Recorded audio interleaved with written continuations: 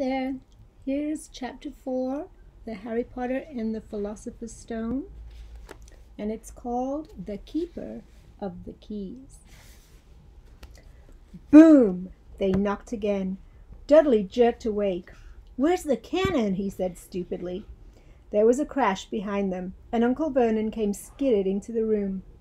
He was holding a rifle in his hands. Now they knew what had been in the long, thin package that he'd brought with them. "Who's there?" he shouted. "I warn you, I'm armed." There was a pause. Then, smash! The door was hit with such force that it swung clean off its hinges and with a deafening crash landed flat on the floor. A giant of a man was standing in the doorway. His face was almost completely hidden by a long, shaggy mane of hair, a wild, tangled beard. But you could make his eyes out, glinting like black beetles under all the hair. The giant squeezed his way into the hut, stooping so that his head just brushed the ceiling. He bent down, picked up the door, and fitted it easily back into its frame. The noise of all the storm outside dropped a little. He turned to look at them. "Couldn't make us a cup of tea, could ya? It's not been easy journey." He strode over to the sofa where Dudley sat frozen with fear. "Budge up, you great lump," said the stranger. Dudley squeaked and ran to hide behind his mother, who was crouching terrified behind Uncle Vernon. "And here's Harry," said the giant. Harry looked into the fierce, wild, shadowy face and saw that the beetle eyes were crinkled in a smile. "Last time I saw you, you was only a baby," said the giant.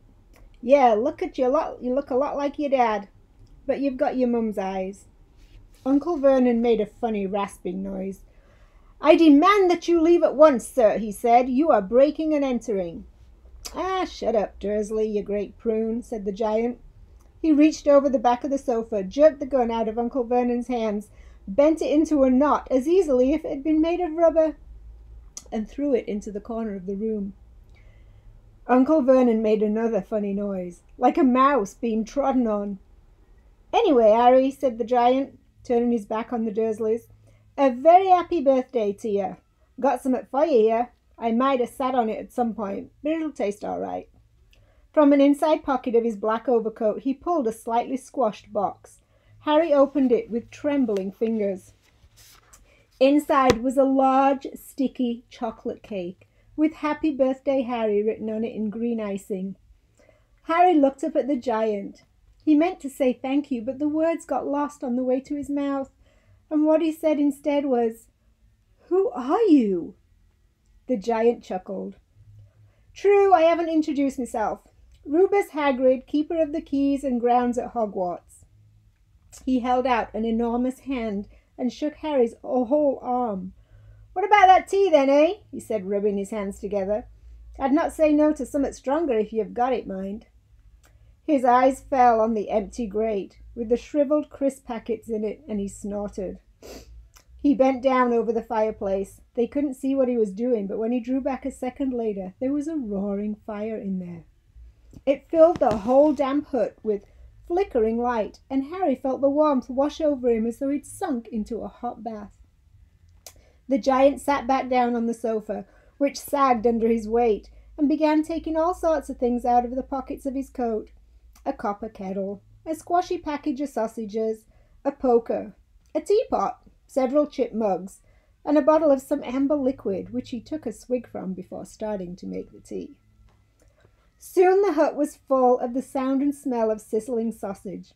No one said a thing while the giant was working, but as he slid the first 6 fat, juicy, slightly burnt sausages from the poker, Dudley fidgeted a little. Uncle Vernon said sharply, "Don't touch anything he gives you, Dudley." The giant chuckled darkly. "Your great pudding of a son don't need fattening any more, Dursley, don't worry." He passed the sausages to Harry, who was so hungry he had never tasted anything so wonderful. But he still couldn't take his eyes off the giant. Finally, as nobody seemed about to explain anything, he said, "I'm sorry, but I still don't really know who you are." "Call me Hagrid," he said. "Everyone does. And like I told ya, I'm the keeper of the keys at Hogwarts. Y'all know about Hogwarts, all right?" No, said Harry. Hagrid looked shocked. Sorry? Harry said quietly. Sorry, barked Hagrid, turning to stare at the Dursleys, who shrank back in the shadows. It's them as should be sorry. I knew you weren't getting your letters, but I never thought you wouldn't even know about Hogwarts, for crying out loud. Did you never wonder where your parents learnt it all? All what? Asked Harry. All what? Hagrid thundered. Now wait just 1 second. He had leapt to his feet. In anger, he seemed to fill the whole hut. The Dursleys were cowering against the wall. Do you mean to tell me, he growled at the Dursleys, that this boy knows nothing about anything? Harry thought this was going a bit far. He had been to school after all, and his marks weren't bad. I know some things, he said. I can, do math and stuff. But Hagrid simply waved his hand and said, About our world, I mean. Your world, my world, your parents' world. What world? Hagrid looked as if he was about to explode. Dursley, he boomed. Uncle Vernon, who had gone very pale, whispered something that sounded like Mimble Wimble. Hagrid stared wildly at Harry. But you must know about your mum and dad, he said. I mean, they're famous. You're famous. What? My mum and dad weren't famous, were they? You don't know? You don't know? Hagrid ran his fingers through his hair, fixing Harry with a bewildered stare. You don't know what you are? He said finally. Uncle Vernon suddenly found his voice. Stop, he commanded. Stop right there, sir. I forbid you to tell the boy anything. A braver man than Vernon Dursley would have quailed under the furious look Hagrid gave him now. When Hagrid spoke, his every syllable trembled with rage. You never told him? Never told him what was in the letter Dumbledore left for him? I was there. I saw Dumbledore leave it, Dursley, and you've kept it from him all these years. Kept what from me? Said Harry eagerly. Stop! I forbid you! Yelled Uncle Vernon in panic. Aunt Petunia gave a gasp of horror. Ah, go boil your heads, both of you, said Hagrid. Harry, you're a wizard. There was silence inside the hut. Only the sea and the whistling wind could be heard. I'm a what? Gasped Harry. A wizard, of course, said Hagrid, sitting back down on the sofa, which groaned and sank even lower. And a thumping good un, I'd say. Once you've been trained up a bit with a mum and dad like yours, what else would you be? And I reckon it's about time you read your letter. Harry stretched out his hand at last to take the yellowish envelope addressed in emerald green to Mr. H. Potter, the floor, Hood on the Rock, the sea. He pulled out the letter and read, Hogwarts, School of Witchcraft and Wizardry. Headmaster, Albus Dumbledore. Order of Merlin, First Class, Grand Sorcerer, Chief Warlock, Supreme Mugwump, International Confederate of Wizards. Dear Mr. Potter, we are pleased to inform you that you have a place at Hogwarts School of Witchcraft and Wizardry. Please find enclosed a list of all necessary books and equipment. Term begins on September 1st. We await your owl by no later than the 31st of July. Yours sincerely, Minerva McGonagall, Deputy Headmistress. Questions exploded inside Harry's head like fireworks, and he couldn't decide which to ask first. After a few minutes he stammered, What does it mean they await my owl? Galloping Gordons, that reminds me, said Hagrid, clapping a hand to his forehead, with enough force to knock over a cart horse, and from yet another pocket inside his overcoat he pulled an owl. A real, live, rather ruffled-looking owl. A long quill and a roll of parchment paper. With his tongue between his teeth he scribbled a note which Harry could read upside down. Dear Mr. Dumbledore, given Harry his letter, taking him to buy his things tomorrow. Weather's horrible, hope you're well, Hagrid. Hagrid rolled up the note and gave it to the owl, which clamped it in his beak. Went to the door, threw the owl out in the storm. Then he came back and sat as though this was normal as talking on the telephone. Harry realized his mouth was open and closed it quickly. Where was I? Said Hagrid. But at that moment Uncle Vernon still ashen-faced but looking very angry, moved into the firelight. "He's not going," he said. Hagrid grunted. "Huh. I'd like to see a great muggle like you stop him," he said. "A what?" said Harry, interested. "A muggle," said Hagrid. "It's what we call non-magic folk like them. And it's your bad luck you grew up in a family of the biggest muggles I ever laid eyes on." "We swore when we took him in we'd put a stop to that rubbish," said Uncle Vernon. "Swore we'd stamp it out of him. Wizard, indeed." "You knew?" said Harry. "You knew I'm a wizard?" "Knew?" shrieked Aunt Petunia. Suddenly, "Knew? Of course we knew. How could you not be, my dratted sister being what she was? Oh, she got a letter just like that and disappeared off to that school. Came home every holiday with her pockets full of frog spawn. Came home turning teacups into rats. I was the only one who saw her for what she was, a freak. But for my mother and father, oh no, it was Lily this and Lily that. They were proud of having a witch in the family." She stopped to draw a deep breath and then went ranting on. It seemed like she's been wanting to say all of this for years. "Then she met that Potter at school and they left and got married and had you. And of course I knew you'd be just the same, just as strange, just as abnormal. And then, if you please, she went off and got herself blown up and we got landed with you." Harry had gone very white. As soon as he found his voice, he said, "Blown up? You told me they died in a car crash." "Car crash?" roared Hagrid, jumping up so angrily the Dursleys scuttled back to their corner. "How could a car crash kill Lily and James Potter? It's an outrage, a scandal. Harry Potter not knowing his own story when every kid in our world knows his name." "But why? What happened?" Harry asked urgently. The anger faded from Hagrid's face. He looked suddenly anxious. "I never expected this," he said in a low, worried voice. "I had no idea. When Dumbledore told me there might be a trouble getting hold of you, how much you didn't know. Harry, I don't know if I'm the right person to tell you, but someone's gotta. You can't go off to Hogwarts not knowing." He threw a dirty look at the Dursleys. "Well, it's best you know as much as I can tell you. Mind, I can't tell you everything. It's a great mystery of parts." He sat down, stared into the fire for a few seconds, and then it began. It begins, I suppose, with a person called... But it's incredible you don't know his name. Everyone in our world knows who." "Who?" "Well, I don't like saying the name if I can help it. No one does." "Why not?" "Gulping gargoyles, Harry. People are still scared. Blimey, this is difficult. See, there was this wizard who went bad. As bad as you could go. Worse than worse. His name was..." Hagrid gulped, but no words came out. "Could you write it down?" Harry suggested. "Nah, can't spell it." "All right. Voldemort." Hagrid shuddered. "Don't make me say it again. Anyway, this wizard, about 20 years ago, started looking for followers. Got 'em too. Some were afraid. Some just wanted a bit of his power. 'Cause he wasn't getting himself power, all right. Dark days, Harry. Didn't know who to trust. Didn't dare get friendly with strange witches or wizards. Terrible things happened. He was taking over. Course, someone stood up to him, and he killed him horribly.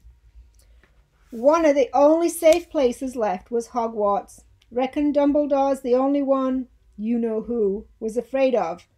Didn't dare try and take in the school, not just then, anyway. Now your mum and dad were as good a witch and wizard as I ever knew. Head boy and girl at Hogwarts in their day. Suppose the mystery is why you know who never tried to get him on his side before. Probably knew they were too close to Dumbledore to wanting anything to do with the dark side. Maybe he thought he could persuade him. Maybe he just wanted him out the way. All anyone knows is he turned up in the village where you was all living. On Halloween 10 years ago, you were just a year old. He came to your house and... Hagrid suddenly pulled out a very dirty, spotty handkerchief and blew his nose with a sound like a foghorn. Sorry, he said, but that it's sad. Knew your mum and dad, and nicer people you couldn't find anywhere. You know who killed 'em. And then, and this is the real mystery of the thing, he tried to kill you too, wanting to make a clean job of it, I suppose. Or maybe he just liked killing by then, but he couldn't do it. Never wondered how you got that mark on your forehead? That was no ordinary cut. That's what you get when your powerful evil curse touches you. Took care of your mum and dad and your house even, but it didn't work on you, and that's why you're famous, Harry. No one ever lived after he decided to kill him. No one except you. And he killed some of the best witches and wizards of the age, the McKinnons, the Bones, the Pruitts, and you was only a baby, and you lived. Something very painful was going on in Harry's mind. As Hagrid's story came to a close, he saw again the blinding flash of green light, more clearly than he'd ever remembered it before. And he remembered something else. For the first time in his life, a high, cold, cruel laugh. Hagrid was watching him sadly. Took you from the ruined house myself on Dumbledore's orders. Brought you to this lot. Load of old tosh, said Uncle Vernon. Harry jumped. He had almost forgotten the Dursleys were there. Uncle Vernon certainly seemed to have got back his courage. He was glaring at Hagrid, and his fists were clenched. Now you listen here, boy, he snarled. I accept there's something strange about you. Probably nothing a good beating wouldn't have cured. And as for all this about your parents, well, they were weirdos, no denying it. And the world's better off without 'em, in my opinion. Ask for all they got. Getting mixed up with these wizarding types. Just what I expected. I always knew they'd come to a sticky end. But at that moment Hagrid leapt from the sofa and drew a battered pink umbrella from inside his coat. Pointing this at Uncle Vernon like a sword, he said, I'm warning you, Dursley. I'm warning you one more word. In danger of being speared on the end of an umbrella by a bearded giant, Uncle Vernon's courage failed again, and he flattened himself against the wall and fell silent. That's better, said Hagrid, breathing heavily, and sitting back down on the sofa, which this time sagged right down to the floor. Harry, meanwhile, still had questions to ask, hundreds of them. But what happened to Sorry, I mean, you know who. Good question, Harry. Disappeared, vanished, same night he tried to kill you. Made you even more famous. That's the biggest mystery, see? He was getting more and more powerful. Where'd he go? Some say he died. Codswallop, in my opinion. Dunno if he had enough human in him left to die. Some say he's still out there biding his time like, but I don't believe it. People who was on his side came back to ours. Some of 'em even came out of trances. Don't reckon they could have done if he was coming back. Most of us reckon he's still out there somewhere, but lost his powers, too weak to carry on, 'cause something about you finished him, Harry. There was something good going on that night and he hadn't counted on. I don't know what it was, no one does, but something about you stumped him, all right. Hagrid looked at Harry with warmth and respect, blazing in his eyes, but Harry, instead of feeling pleased and proud, felt quite sure there'd been a horrible mistake. A wizard? Him? How could he possibly be? He'd spent his life being clouted by Dudley and bullied by Aunt Petunia and Uncle Vernon. If he really was a wizard, why hadn't they been turned into warty toads every time they tried to lock him in his cupboard? If he'd once defeated the greatest sorcerer in the world, how come Dudley had always been able to kick him around like a football? Hagrid, he said quietly, I think you must have made a mistake. I don't think I can be a wizard. To his surprise, Hagrid chuckled. Not a wizard, eh? Never mind, things happen when you got scared or angry. Harry looked into the fire. Now he came to think about it. Every odd thing that's ever made his aunt and uncle furious with him happened when Harry had been upset or angry. Chased by Dudley's gang, he'd somehow found himself out of their reach. Dreading going to school with that ridiculous haircut, he'd managed to make it grow back. And in the very last time Dudley had hit him, hadn't he got his revenge without even realizing he was doing it? Hadn't he set a boa constrictor on him? Harry looked back at Hagrid, smiling, and saw that Hagrid was positively beaming at him. See, said Hagrid. Harry Potter, not a wizard. You wait, you'll be right famous at Hogwarts. But Uncle Vernon wasn't going to give in without a fight. Haven't I told you he's not going? He hissed. He's going to Stonewall High and he'll be grateful for it. I've read those letters. And he needs all sorts of rubbish, spell books and wands, and if he wants to go, a great muggle like you won't stop him, growled Hagrid. Stop Lily and James Potter's son going to Hogwarts? You're mad. His name's been down ever since he was born. He's off to the finest school of witchcraft and wizardry in the world. 7 years there and he won't know himself. He'll be with the youngsters of his own sort for a change, and he'll be under the greatest headmaster Hogwarts ever had, Albus Dumbledore. I am not paying for some crackpot old fool to teach him magic tricks, yelled Uncle Vernon. But he had finally gone too far. Hagrid seized his umbrella and whirled it over his head. Never, he thundered, insult Albus Dumbledore in front of me. He brought the umbrella swishing down through the air to point at Dudley. There was a flash of violet light, a sound like a firecracker, a sharp squeal, and the next second Dudley was dancing on the spot with his hands clasped over his fat bottom, howling in pain. When he turned his back on them, Harry saw a curly pig's tail poking through the hole in his trousers. Uncle Vernon roared. Pulling Aunt Petunia and Dudley into the other room, he cast one terrified look at Hagrid and slammed the door behind him. Hagrid looked down at his umbrella and stroked his beard. Shouldn't have lost me temper, he said ruefully. But it didn't work anyway. Meant to turn him into a pig, but I suppose he was so much like a pig anyway there wasn't much left to do. He cast a sideways look at Harry under his bushy eyebrows. Be grateful if you didn't mention that to anyone at Hogwarts, he said. I'm not supposed to do magic, strictly speaking. I was allowed to do a bit to follow you and get your letters to you and stuff, but one of the reasons I was so keen to take the job on. Why aren't you supposed to do magic? Asked Harry. Oh, well, I was at Hogwarts myself, but I got expelled. To tell you the truth, in my 3rd year, they snapped me a wand in half and everything, but Dumbledore let me stay on as a gamekeeper. Great man, Dumbledore. Why were you expelled? It's getting late, and we've got lots to do tomorrow, said Hagrid loudly. Gotta get up to town and get all your books and that. He took off his thick black coat and threw it to Harry. You can kip under that, he said. Don't mind if it wriggles a bit. I think it's got a couple of dormice in one of the pockets. Thank you.